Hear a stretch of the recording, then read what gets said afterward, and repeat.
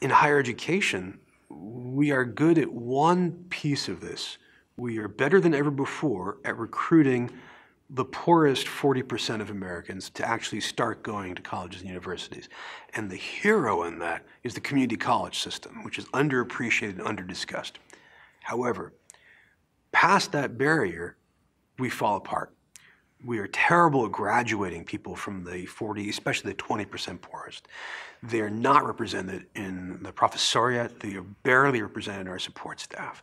And one of the reasons for this is that Robert Putnam established this with his recent book, Our Kids, is that we now have segregation. Indeed, Putnam calls it apartheid at the level of economic class, down to the level of blocks and neighborhoods. So it's pretty clear to have a good school district, i.e. a school district that has lots of money and that can afford to pay for things beyond taxes as well. And there are bad school districts. And at the K-12 level, we see a huge class differentiation begin to appear. And when you look at the United States, you look at our leading universities and colleges, they tend to skim off the very, very top. You know, you think about the institutions with enormous endowments, Yale, Harvard, Stanford, UT, Austin, for example.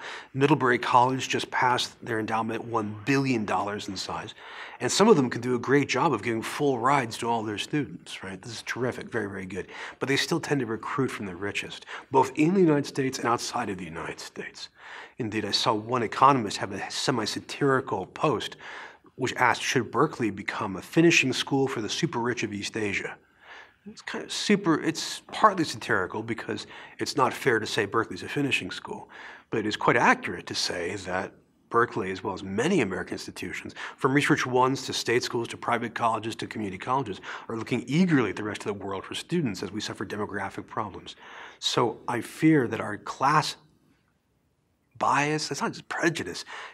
Academia now reflects what has happened to class in the United States. And I see very, very few responses to this. I mean, I see Bernie Sanders and I see Hillary Clinton urging free tuition, or tuition in different ways. President Obama suggested free community college tuition. I see little signs of those actually coming to pass. And there are zero signs of fixing this at the K-12 level. See, all of my happiness and optimism, Jerry, is just now gone. Now I'm at this very, very dark zone. But I do find one happy aspect. If I look at an 18-year-old today, I find it hard to imagine their lives. Imagine becoming an adult in the worst economy of a century. Imagine becoming an adult into the longest war of American history. You come into being an adult, the White House calls us the homeland generation because they don't remember the world before September 11th. And meanwhile, we are slowly cooking the world.